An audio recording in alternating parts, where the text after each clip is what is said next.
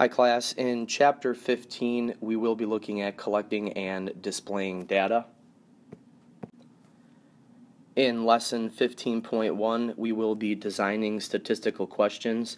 Learning targets for today: we will learn about statistical questions, recognize stat questions and anticipate variability in data related to the question, design stat questions that can be answered by a given set of data, and differentiate between surveys and experiments.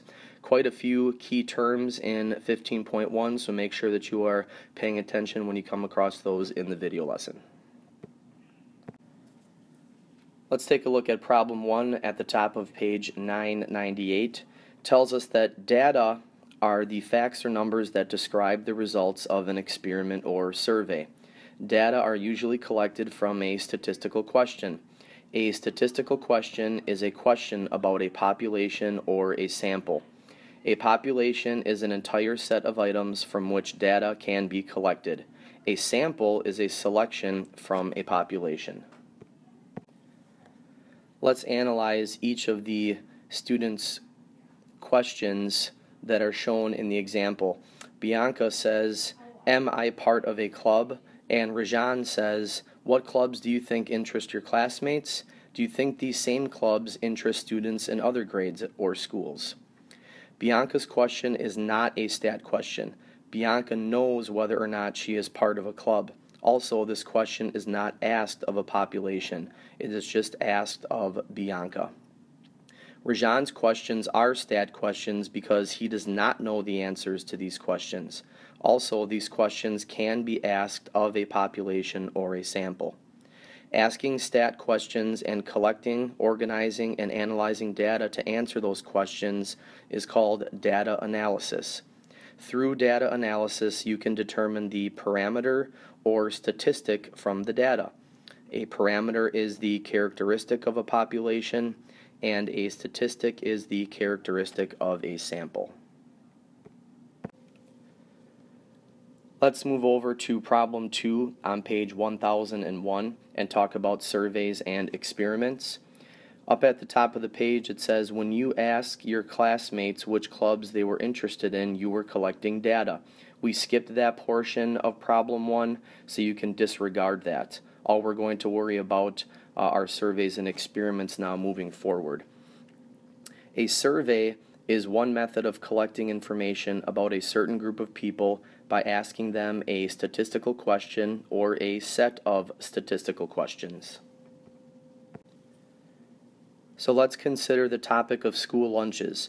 You can ask many stat questions that can be answered by a survey. For example, what is the most popular lunch served at our school? Now remember, good statistical questions are questions about a population or a sample, and we do not know the answers to these questions. So if we look at number 1, let's write two additional stat questions that could be answered by conducting a survey about school lunches. Go ahead and do that with your group members right now. Here are a couple of examples of stat questions that you could have written down. Which lunch do 6th graders prefer? Do boys or girls like pizza for lunch more?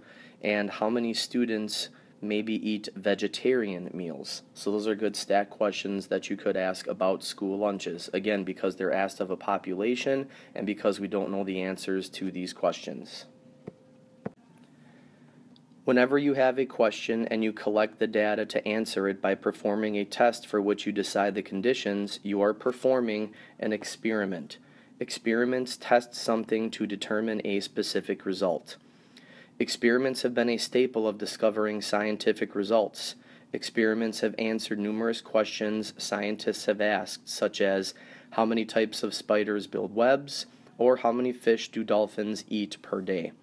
So if we take a look at number 2 and number 3, based off of those questions, explain why each of these questions is a stat question, and then write 2 or 3 stat questions that you can answer through conducting an experiment. And this can be any kind of topic that you want to choose. So write 2 or 3 stat questions that you can answer through conducting an experiment.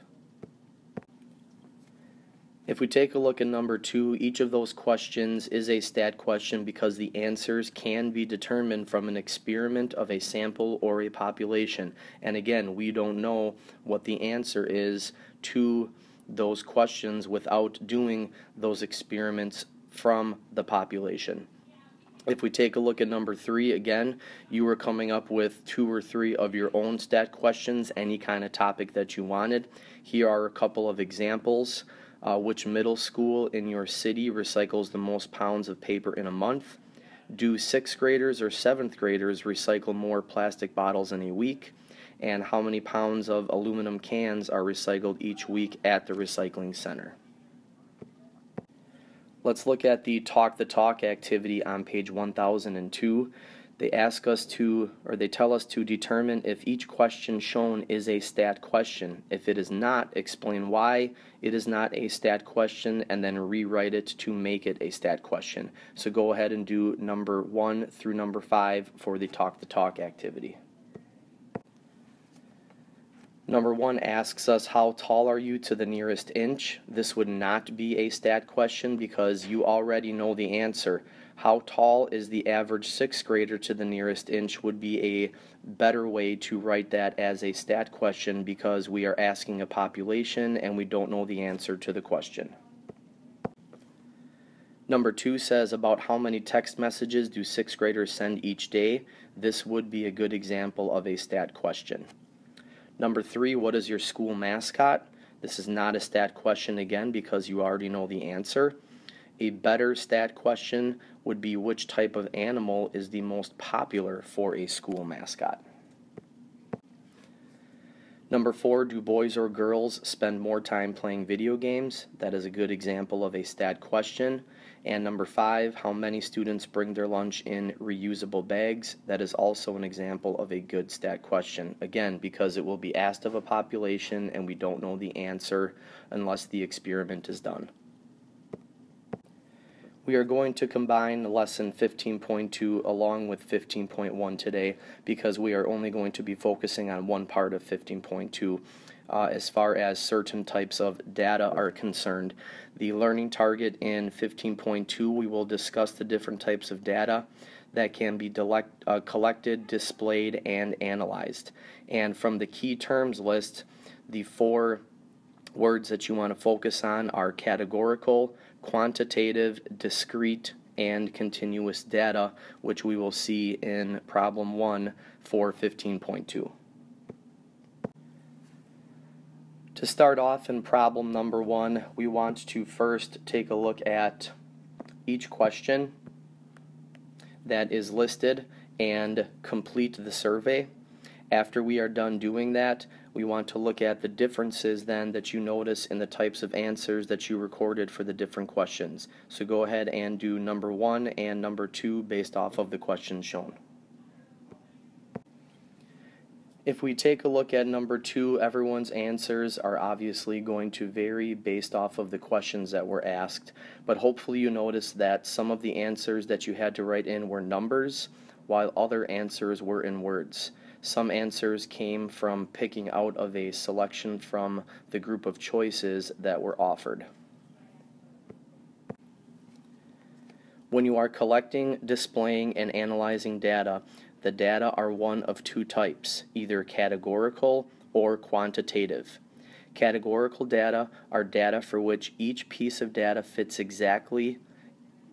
into exactly one of several different groups or categories. Categorical data are also called qualitative data. Quantitative data are data for which each piece of data can be placed on a numerical scale. Quantitative data are also called numerical data. When quantitative data are a count of how many, the data can be described as discrete data. Discrete data can only have values that are counting numbers like 0, 1, 2, and 3, etc. When quantitative data are a measurement of something and can have values that are between 2 counting numbers, then the data is called continuous data. Let's take a look at number 3 at the top of page 1005. And now that we have an understanding of the different types of data, we want to determine whether each of the data collected are an example of categorical or quantitative. So go ahead and answer letters A through F for number 3. For letter A, our height is going to be quantitative. B, hair color is categorical. C, carry a cell phone is categorical. D, number of text messages is quantitative. E, time you spend exercising is quantitative. And F, favorite type of TV show is categorical. Remember, when we're looking at categorical data, we are going to be putting our data into a different group or category, and when we look at quantitative data, we are going to be looking at a numerical scale. That is going to be it for lesson 15.1 and 15.2 on collecting data. If you have any questions, please let me know. Thanks.